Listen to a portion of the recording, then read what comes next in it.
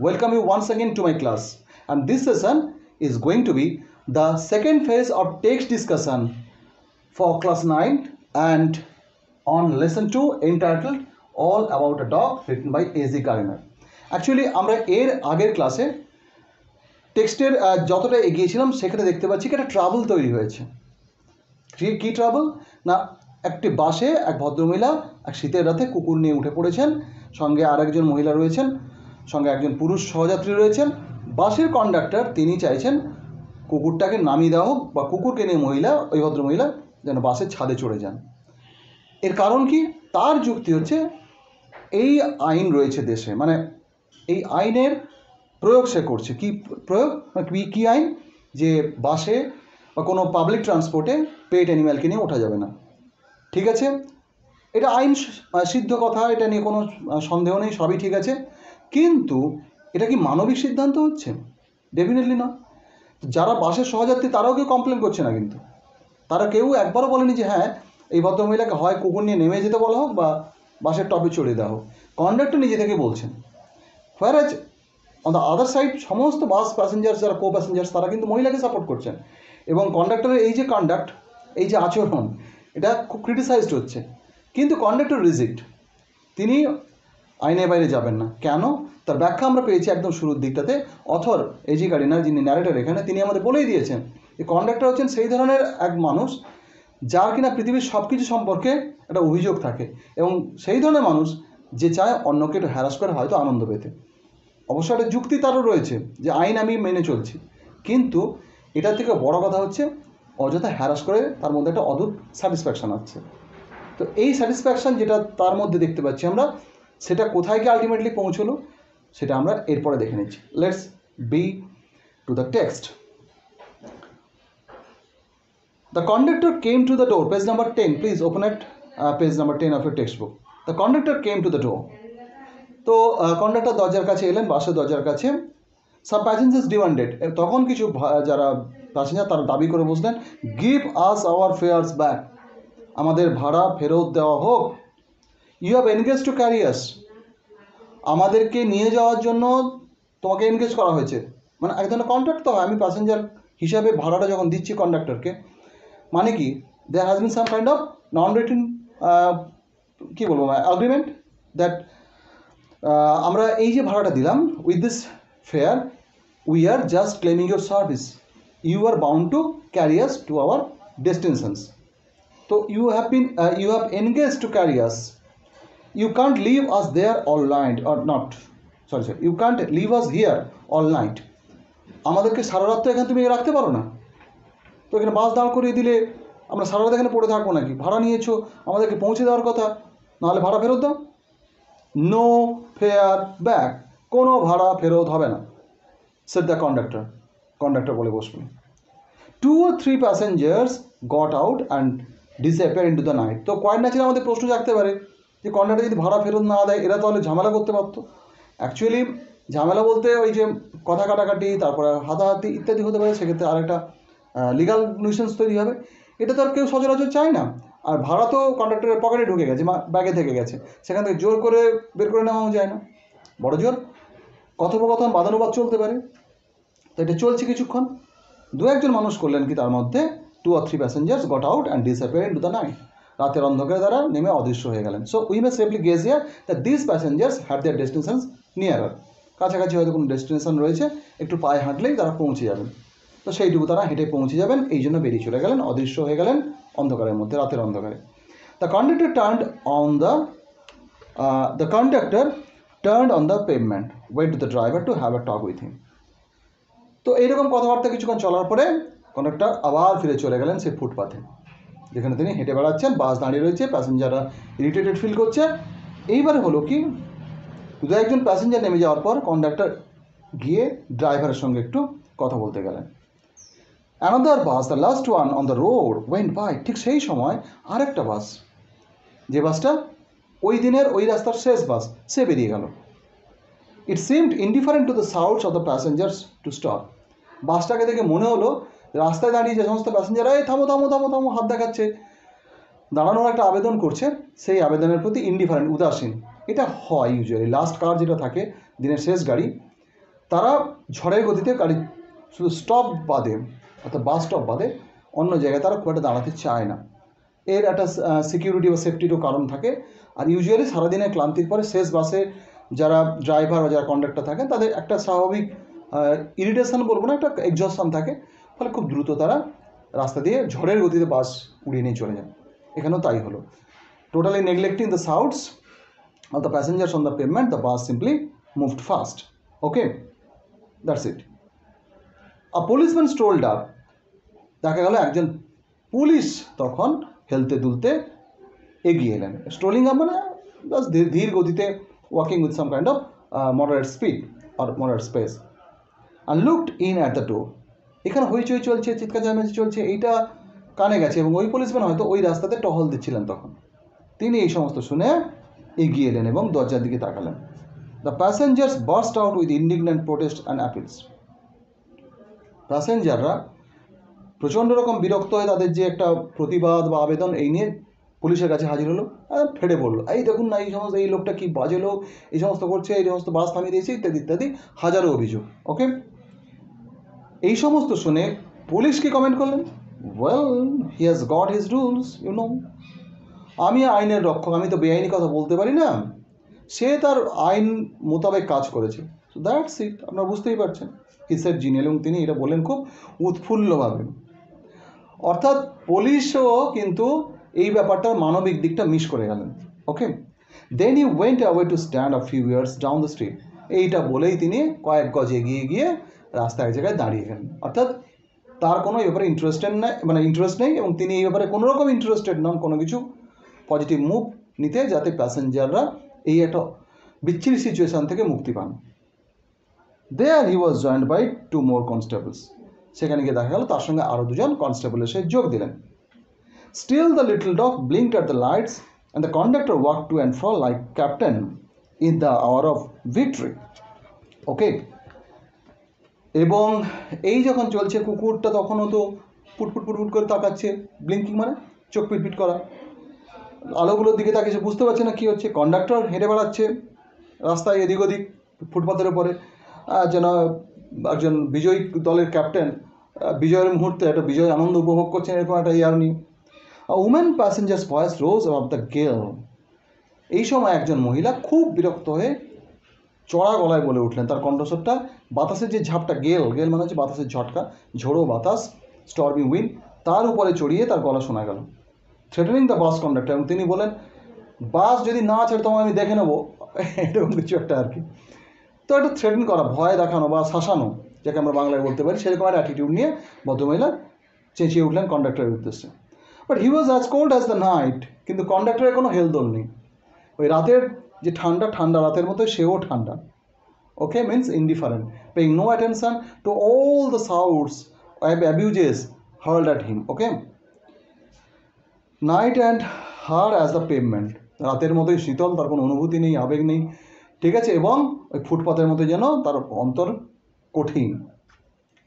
Say expressed her anger to the 3 policemen, এবং সেই ভদ্র মহিলা যিনি প্রথমে কন্ডাক্টরকে থ্রেট করলেন, শাসালেন, তিনি তারপরে বিরক্তি প্রকাশ করলেন ওই 3 জন পুলিশম্যানের কাছে, বলে এই দেখ 3টা বেহায়া লোক দাঁড়িয়ে আছে, এটা নাকি পুলিশ, এরকম একটা ফালতু ঝামেলা হচ্ছে, কোনো স্টেপ নিচ্ছে না। তো তিনি চেঁচিয়ে উঠলেন পুলিশম্যানের দিকেও, হু stood up the street watching the drama. তারা তো এই পুরো নাটকটা দেখছে। তারা ইনফ্যাক্ট এটাই বাস্তব, ওই পুলিশরা যদি সদর্থক কোনো মুভ নিত তাহলে সিচুয়েশনটা অনেক আগেই সমাধান হয়ে যেত, isn't it? Then she came back. ওকে, তারপর এই সমস্ত গালাগাল করার পরে তিনি করলেন কি, চলে এলেন, কল্ড হার কম্পেনি, তার সঙ্গীকে ডাকলেন, সঙ্গে একজন সঙ্গী ছিলেন, অ্যান্ড ভ্যানিস্ট, এবং অদৃশ্য হয়ে গেলেন। The bus was emptying. ওকে, বাস আস্তে আস্তে করে ফাঁকা হতে শুরু করলো। প্রথমে কয়েকজন চলে গেছিলো, এবার এই মহিলা তার সঙ্গীকে ডেকে নিয়ে তিনিও বললেন, চলো বাবু, কতক্ষণ দাঁড়িয়ে থাকবে কে জানে, শীতের রাতে হেঁটেই পালিয়ে যাই, I will go to the top. যখন বাস ফাঁকা হতে শুরু করেছে তখন ভদ্রমহিলা যিনি কুকুর নিয়ে উঠেছেন তার মধ্যে প্রিক অফ কনসার্নস আসছে যে আমার কারণে, due to me, all this passengers are getting harassed. তার থেকে বাবু কষ্ট হোক যা হোক, আমি উপরে চলে যাচ্ছি। Set the young lady with the top. At last you will have pneumonia, the man said. তার সঙ্গে যে ভদ্রলোক তিনি বলে, আরে এই ঠান্ডায় থাকলে তোমার নিউমোনিয়া হয়ে যাবে, ঠান্ডা লাগলেই অসুখটা হয়, আমরা জানি। তো when she had disappear up the stairs, কিন্তু এই একটা আশঙ্কা থাকা সত্ত্বেও, শরীর অসুস্থ হওয়ার একটা সম্ভাবনা থাকা সত্ত্বেও ভদ্রমহিলা এতজন প্যাসেঞ্জারের ট্রাবল না তৈরি করতে চেয়ে উপরে উঠে গেলেন। যখন তিনি সিঁড়ি দিয়ে উপরে উঠে গেলেন, অদৃশ্য হয়ে গেলেন, the conductor came back and pull the bell. Conductor বলে আমি জিতে গেছি। সে তখন ফিরে এসে বেলটা টুং, এখন টুং টুং দুবার। দ্য বাস ওয়েন্ট অন, বাস চলতে শুরু করলো। হি স্টুড ট্রাম্পেড, এবং তখন সে দাঁড়িয়ে রয়েছে আর বিজয়ীর গর্বে। ও having some kind of so called ঘ্যাম নিয়ে দাঁড়িয়ে রয়েছে। While his conduct was criticised okay in his face by the passengers. Say Vishal air নিয়ে দাঁড়িয়ে রয়েছে, কিন্তু তারই যে আচরণ প্রচণ্ড রকম সমালোচিত হচ্ছে প্যাসেঞ্জারদের দ্বারা। তার মুখের উপরে বলছে এই লোকটা বেহায় লোক, কি বাজে লোক রে, মহিলাকে উপরে তুলে দিল, লজ্জা নিয়ে। তার মুখের সামনেই গালাগালগুলো চলছে। দেন the bus developed engine trouble. তারপরে শুরু হলো কি, বাসের ইঞ্জিনে কিছু একটা সমস্যা, বাস থেমে গেল। And the conductor went to the help of the driver. এতক্ষণ সে সমস্যা তৈরি করছিল, প্যাসেঞ্জার সহ্য করেছে এবারে বাসের ইঞ্জিনের সমস্যা। ঠিক আছে, অনেকে ভাবতে পারেন এটা পোয়েটিক জাস্টিস হলো, অন্যায়ের অন্যরকম প্রতিবাদ, ঈশ্বরের খেলা। আমি ওই রকম যাচ্ছি না। যাই হোক, ড্রাইভারকে হেল্প করতে কন্ডাক্টর এগিয়ে গেল। ইট ওয়াজ এ লং জব, এবং সেই সমস্ত যন্ত্রপাতি খুলে টুলে কোথায় কী প্রবলেম, কোথায় তারের সমস্যা, কোথায় কী কিছু পার্টসের প্রবলেম, এগুলো দেখে ঠিক করতে এটা লম্বা সময়, এটা দীর্ঘ কাজ, অনেকটা লম্বা সময় লাগলো। মিন while the lady with the dog stole down the stairs and রি এন্টার দ্য বাস। ইতিমধ্যে তিনি আর কতক্ষণ বাইরে ঠান্ডায় বসে থাকবেন, বাসও তো চলছে না। ফলে তিনি করেছেন কি, আবার কুকুরটাকে নিয়ে নেমে এসছেন চুপি চুপি। When the engine was put right, এবারে যখন ইঞ্জিনটা ঠিকঠাক হলো, the conductor came back and pull the bell. Conductor এসে বেলটা আবার দুবার টেনেছেন, বাস চলতে শুরু করলো। কিন্তু তিনি এখন খেয়াল করেননি যে ওই ভদ্রমহিলা ওপর থেকে নেমে এসছেন। ওকে, দেন his eye fail on the dog. তারপর হঠাৎ তার চোখ গিয়ে পড়লো কুকুরের ওপরে। And his hand went on to the bell rope again. আবার বেল রোপ উঠে গেছে, ঠং, বাস দাঁড়িয়ে গেছে। অর্থাৎ সে কোনোভাবেই এই মহিলাকে আজকে এই বাসের মধ্যে কুকুর নিয়ে থাকতে দেবে না। The driver look round, driver এবার অবাক হয়ে তাকিয়েছে, কী হলো? The conductor point to the dog. Conductor আঙুল তুলে দেখালো, এই যে কুকুর। অ্যান্ড দ্য বাস স্টপড, বাস আবার দাঁড়িয়ে গেছে। The whole struggle begin all over 1 second. পুরো এই যে লড়াইটা প্রথম থেকে, আপনি না নামলে আমি বাস নিয়ে যাবো না, হ্যান ত্যান, পুরো বিষয়টা যেন আবার প্রথম থেকে শুরু হলো। The conductor worked on the pavement. Conductor নেমে গেল পেভমেন্টে, ফুটপাতে। The little dog ব্লিঙ্কড at the lights. বেচারা কুকুর সে উপরে আলোগুলোর থেকে পুট পুট পুট পুট করে তাকাচ্ছে। ব্লিঙ্কিং মানে অ্যাকচুয়ালি চোখ পিটপিট করা। The lady again declare that she would not go to the top. ভদ্রমহিলা আবার বলছেন আমি উপরে যাব না। অ্যান্ড ফাইনালি ওয়েন্ট, আবার শেষ পর্যন্ত তিনি গেলেন। পুরো ব্যাপারটা যেন আবার রিপিট টেলিকাস্ট হচ্ছে। The bus was soon MT. এই করতে করতে বাস প্রায় ফাঁকা নয়, বাস পুরোটাই ফাঁকা হয়ে গেল। And I was the last passenger left behind. কেবল আমিই হচ্ছে শেষ প্যাসেঞ্জার যেখানে থেকে গেছি। তখন আমাকেই যেন শুনিয়ে বলছে, I have got my rules, the conductor said to me. এবং আমাকেই বলছেন আমি কিন্তু আমার আইন মোতাবেক কাজ করেছি, আমি বেআইনি কাজ করিনি। কেন বললো? সে নিজেও বুঝতে পারছে কাজটা হয়তো ঠিক হয়নি, নিজের অন্তরে গেছে, কিন্তু কিছু একটা জাস্টিফিকেশন তো দিতে হবে। আমরা সবসময় চেষ্টা করি নিজেকে জাস্টিফাই করা, আমি ঠিক করছি, এই টেন্ডেন্সি আমাদের সবার থাকে। তো he had won his victory, সে তার জয়টা পেয়ে গেছে। অর্থাৎ ভদ্রমহিলাকে বাধ্য করেছিল ছাদে উঠতে, তারপর শেষ পর্যন্ত সবাই ছেড়ে নেমে চলে গেছেন। But felt that he would like to justify himself to somebody. কিন্তু আর এখানে এসে মনে হচ্ছে নিজেকে জাস্টিফাই করার দরকার আছে কারোর কাছে। নিজের কাজটা যেন নিজের কাছেই অপরাধ বোধ নিয়ে আসছে। Rules I said R necessary things. তার এই কথার প্রত্যুত্তরে আমি বললাম যে হ্যাঁ, আইন অবশ্যই প্রয়োজনীয় জিনিস। সাম আর হার্ড অ্যান্ড ফাস্ট রুলস। কিছু কিছু অবশ্যই কঠোর আইন হওয়া উচিত, যেরকম হচ্ছে like the rules of the road. Road সেফটির বিশেষ করে যে আইনটা, রোড সেফটি যদি না মানি আমরা কী হবে? Which can not be broken without danger to life and leave. আমরা যদি ওটাকে না মেনে চলি, যদি ভেঙে ফেলি, তাহলে কী হবে? আমরা আমাদের জীবনকে বিপন্ন করে ফেলবো, আমরা আহত হব, প্রাণ চলে যেতে পারে। সো এই ধরনের আইনগুলো কিন্তু state first, hard and fast হওয়া উচিত, এটা ঠিক। But some R only rules for your guidance. কিন্তু কিছু আইন থাকে, কিছু নিয়ম থাকে, সেগুলো কিন্তু গাইডেন্সের জন্য, অর্থাৎ কেমন হওয়া উচিত, অবশ্যই নয়, উচিত, সেই গাইডেন্সটুকুর জন্য। Like that rules about the dogs. এই কুকুর সংক্রান্ত যে আইনটা আপনি নিয়ে এতক্ষণ খাঁচখাচানি করলেন, এত ঝগড়াঝাটি উৎস হয়ে উঠলো, এই আইনটা কিন্তু guidance rule. It is not a rule or law two be maintained as hard and fast rule. You can use your common sense here. আপনি পারতেন কিন্তু আপনার কমন সেন্সটাকে এখানে কাজে লাগাতে। they are meant, not they are meant to be they are meant to be observed in the spirit. এই আইনগুলো রয়েছে তার মানে তাৎপর্যটা বুঝে ব্যবহার করা যায়। স্পিরিট মানে তাৎপর্য, সিগনিফিক্যান্স। কী সিগনিফিক্যান্স আমি শুরুতে বলেছিলাম আমার আগের ক্লাসটাতে, যে যাতে প্যাসেঞ্জারদের কোনো ডিসকমফোর্ট না হয়, একজনের পোষা প্রাণী যেন অন্যের উপর উৎপাদ না করে, এই জায়গাটা যেন না তৈরি হয়। কিন্তু এখানে তো কোনো প্যাসেঞ্জার কোনো আপত্তিই করেনি, এখানে কমন সেন্স ইউজ করলে আপনি পারতেন।